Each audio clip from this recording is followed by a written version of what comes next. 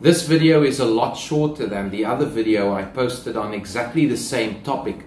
So if you don't have a lot of time, or if you just want to go through your work just before a test or an exam, then this is the video for you. If you need to see the more detailed video, go down to the description where you will find the link. But if you are ready for this one, stay tuned. So let's start with the basics. There we have a steep slope and a gentle slope, and as we can see, whenever there's a steep slope, the contour lines are very closely packed together, but where there's a gentle slope, the contour lines are quite far apart. And here we can compare it with the cross-section effect.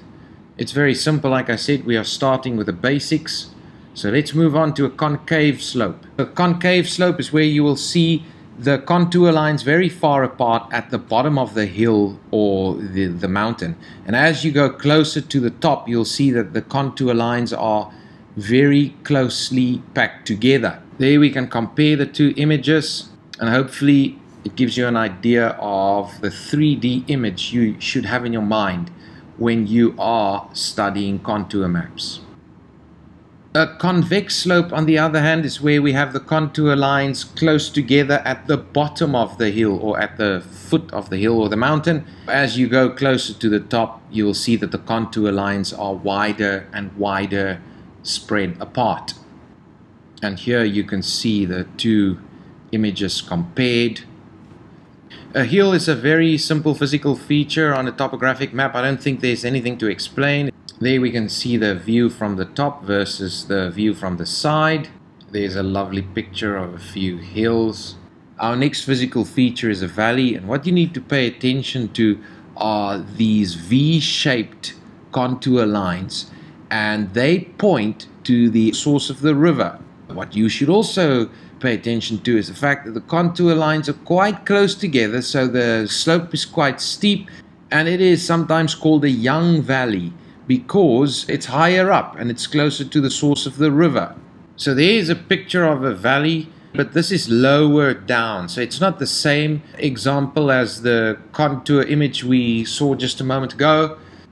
So if you look at the contour image on your screen, you will see an example of a similar valley. It's not the same one as in the picture, but it just gives you an idea. And what you can see is that those contour lines are further apart than the image we saw earlier. But the main thing to keep in mind is how those contour lines are shaped like a V and how they point to the origin of the river. The next physical feature is called a mesa, and it's almost like a hill with a flat top. And there's the view from the top compared with the view from the side. Our next physical feature is a plateau, and this I've used the same picture as for the mesa, but there's a big difference, and it is that a plateau is spread over a vast area. We are talking hundreds and maybe even thousands of kilometers. So what you can see is that the bottom of the plateau is at the coast, and as you move away from the coast inland, you'll see that there's quite a sharp rise, and the area where the land rises is called the escarpment, and the top section is called the plateau. Next we have a volcano, and what you should pay attention to are those hatch marks at the top. So we know that a volcano is basically a hill or a mountain with a hole in the top. So this contour line is 140 meters. If the contour interval is 20 meters, then the next contour line is 160 meters. But this line with the hatch marks is the same height as the one on the outside.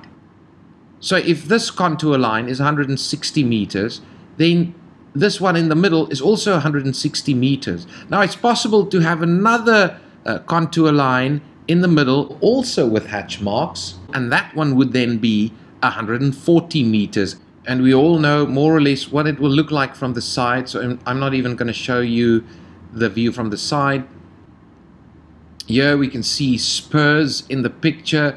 A spur is something that I always think of as a toe-like projection or thick paint flowing out towards the bottom of the mountain.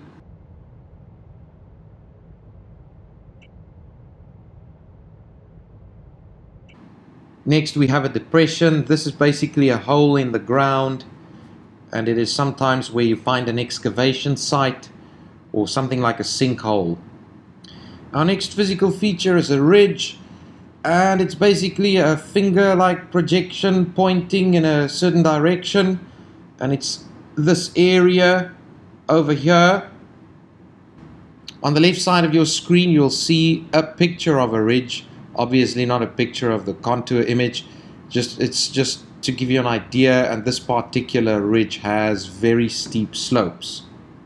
Now we're moving on to a saddle, and a saddle is a little dip in between two peaks or two higher lying areas.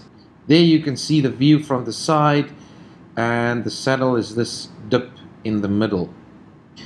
A cliff is where we have a vertical drop, so that's where the contour lines touch. So if we look at this example, you'll see that's the escarpment, and there we see 2 or 3 of the contour lines touching, and this is what we call a sea cliff, so that's a vertical drop straight into the ocean, and there we can see a waterfall. As you can see, the contour lines pointing to the source of the river. It's flowing in this direction, and there's a waterfall over there. That's all for today. Thanks for watching. Feel free to go down to the description where you'll find quite a few links to some of my other videos. Also feel free to like, share, subscribe and comment. See you next time. Goodbye.